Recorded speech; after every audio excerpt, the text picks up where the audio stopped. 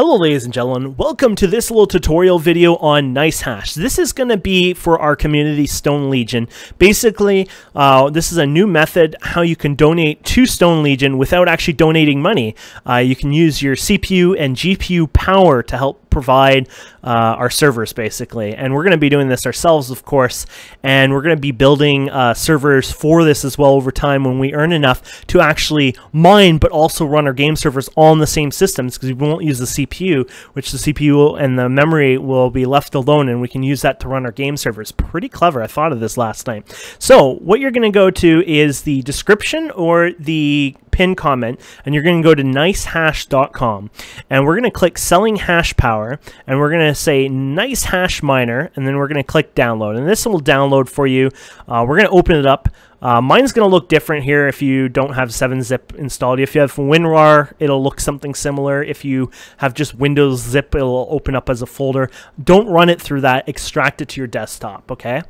NiceHash, there we go. We're going to open it up. Basically, you want to click nicehashminer.exe. Simple, easy to use, and we're going to accept the agreements. And we'll minimize this, get out of the way. We're going to agree to the third-party disclaimer, basically libraries to run it. You know, there will be like a couple Windows libraries, things like that. Just all that program stuff. You know, when you install a game on Steam and sometimes it pops up with libraries it's installing, it's the same idea. So right now it's grabbing the miners itself, and pretty simple there. And so in the description and then in the pin comment, there will be the Bitcoin address. This is what you'll paste up here. I can't do anything while it's doing this, but you'll paste it up here, or you can paste it in the settings. Now, you can actually click this check my stats online, which is really, really cool. You can actually see what we've done overall, our community, things like this. And basically, it's like a community based setup where we can see our entire funds earned over time. And so if you want to know how much people have been participating and donating to our community, this will be a good way of doing it. So what we're going to do is we're going to put it there, and then we're going to go to settings, and we're going to click right here. We're going to click US. You can do this actually here anyways, but I'm going to go down here and change it to Canadian because I live in Canada, and so we're going to change it to Canadian currency.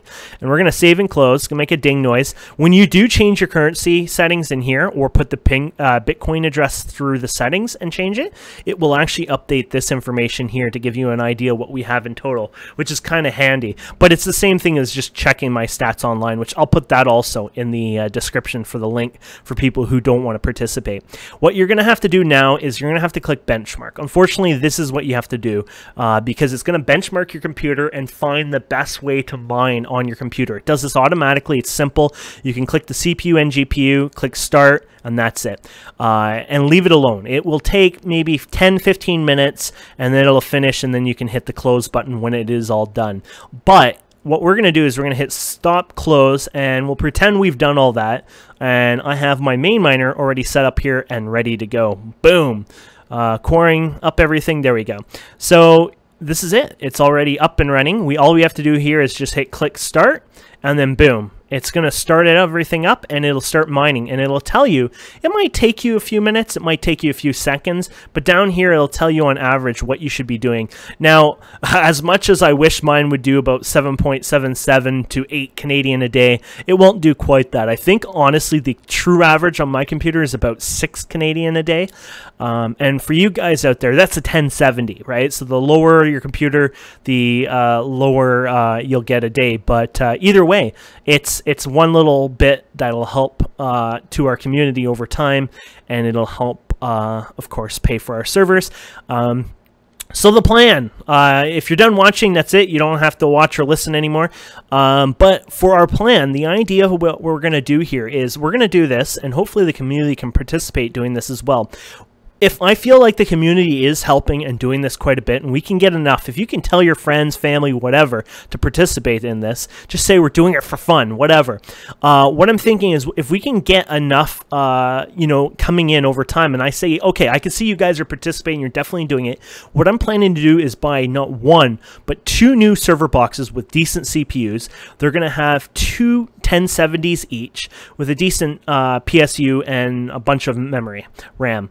And the reason I'm doing 2 rather than say 1 and then put 4 in there is because this is more for about us running game servers, not me mining this. This is not about me making profit. It's about me being able to pay for the hardware itself. So I'm probably going to end up dropping like $2 grand plus on this. But this is only if I feel like people are going to participate. We're going to get 2 brand new servers and we're going to launch them. We can start running Minecraft. We can run any game server the community decides to run. You guys know almost all my Let's Plays, like Ethereum, etc., are all based on servers. Well, my only server right now that I have running is the Minecraft servers, which are getting shut down because I can't afford paying the $100 a month. But if I had the hardware here, I could run it fine. My internet connection is amazing. We have insane upload. That's no problem. The Empyrean guys who've played on my server at home would tell you this. But the problem with my Empyrean server that I run at home is that box is toasted. And I mean completely beeping toasted. It does not work anymore. The memory channel on it, I guess, is broken. So it's the motherboard. But the problem with that is we can't fix it. There's nothing we can do. We would have to replace a bunch of the parts, but it's an old computer. So we'd end up having to replace the motherboard and a whole bunch of other things. And in the end, it's buying a new server. So what I'm thinking is we'll buy 2 brand new computers, full, computers, not just, the motherboard and, whatnot. It'll have 2 of these 1070 GPUs in each one. And we won't do CPU mining. We'll only do GPU mining. The CPU won't be touched. The memory on your computer won't hardly be touched either. It'll be just using the video memory, and it will be using the video card itself for processing. And none of the games that we play and run, basically server-wise, uses GPU at all. So the actual servers will run just fine. Minecraft could be Ark again, could be anything. We'll have so much potential at this point, but whatever will run will not cost us anything. It'll just run and it'll be great. It won't affect the mining, but at the same time it'll continue to mine. So let's say, actually I'm surprised it's mining so high, but I still don't think that's the actual amount. But let's just say it was 5 Canadian a day for the 1070. Each computer would do 10, so the 2 computers would do 20 Canadian a day. So all that money would be slowly adding up, and then I can pay for that hardware. And if things keep going, we could even expand and go even further than that over time. As you guys know, I'm not a person here to make money for myself. I'm here to run servers. I like running game servers, and I want to run them for you, but I can't.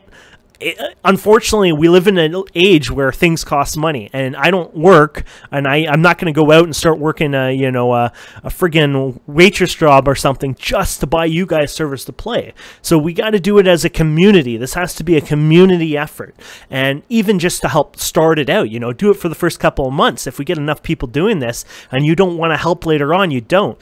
But either way, you guys who have been with Godcraft, Stone Legion, etc., and who've known me for the past 7, 8, whatever years, even longer, I don't cheat on you, and the money will be used for you guys.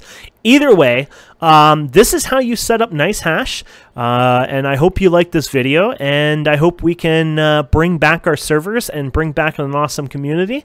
Thank you so much for watching. Please don't forget to subscribe, comment, like, and we'll see you wonderful people next time.